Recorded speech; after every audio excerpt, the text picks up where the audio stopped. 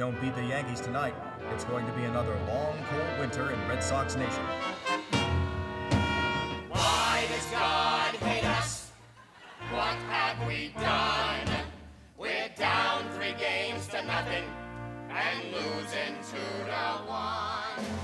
Where's the God of mercy? This one taunts and mocks.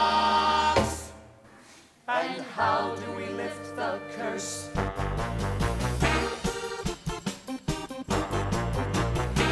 You might think we're at Fenway Park back in 2004, still lamenting that the Red Sox haven't won a World Series in 86 years because of the curse of the Bambino. Actually, we're at the American Repertory Theater's world premiere of Johnny Baseball, a new musical that offers a whole new in-depth take on the curse. 86 years of losing to the Yankees. 86 years, cold hard truth. 86 years, crying in our hankies. 86 years since we sold Babe Ruth. Stephanie, what is Johnny Baseball about to you? Johnny Baseball, to me, is about a love story between 2 people, very Romeo and Juliet-esque. You know, they're different groups of people. They do not want them to be together, so they're having to fight against that. And we come to find out at the end of the show, love conquers all. One more run. And I'm cutting out the drink. One more run. Colonoscopy for me. Rick, this is a very clever story. Where on earth did you come up with an idea to make a musical out of the curse? I grew up in Worcester as a Red Sox fan. I'm no stranger to tragedy. So this story was born out of tragedy in 2003 when Aaron Boone hit that home run that ended it all. And I was watching with my son. One of us was in tears. I'm not going to say which one.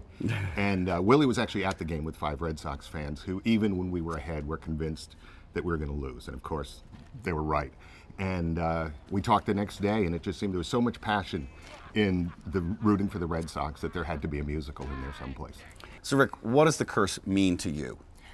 What it means to me is telling the truth about the history of the Red Sox. Growing up, there was this comforting myth that selling Babe Ruth to the Yankees in 1920 is what caused 86 years of misery. You dig a little bit deeper and you see that it's a story of institutional racism, which is not unique to the Red Sox by any means, but it was a chance to tell a story of where the country's been over the last, and ever since 1920. So to me, it is what is at the core of what went wrong with the Red Sox. My take on the curse is that they sold Babe Ruth or something 125 years ago or whatever it was, and then they can't win, except that they seem to be winning all the time. And I'm originally from Chicago, and we really have a curse, and we really never win. So I don't know what Boston's complaining about. My take on the curse was that it was all in our heads and that we made it worse and worse and worse as years went by. I think the curse was selling Babe Ruth to the Yankees. Hey, I think the curse of the Red Sox is not being in France. Bah oui, c'est vrai quoi. I think the curse of the Red Sox and the Yankees was one of the biggest stories in New England. It was the piano in the lake. It's because I got pregnant in high school. Twice? Mom? No, it's his fault. 7 years of dating and he won't marry me. Oh, I told you I'll marry you when the curse is over. Ah, it was her fault. What? She divorced me and took one of my seats. These were my grandfather's seats. Yeah, well, if you ever would have made any money, I'd have took that instead. No. It was no, Nanette. I hate musicals. Well, that was clean. How about 1986? No! Stephanie, you did a great job on the show. You were studying at the Boston Conservatory right around the time that the curse was lifted. Yes. You have memories of Boston back then? Oh yes, it was 2004. I remember it so well. When they won, I stepped outside of my dorm room, and because I heard like all this crowd. And, yeah. Oh and yeah. I was like, what is that? So I stepped outside. Literally, there was a wave of people coming down the street. I was in my pajamas and my slippers. Got swept away in this wave. Oh God. Carried all the way to Fenway Park with it. like all these college students, and they're just like going crazy, and I'm just in the middle. There's no turning around. We take it seriously here.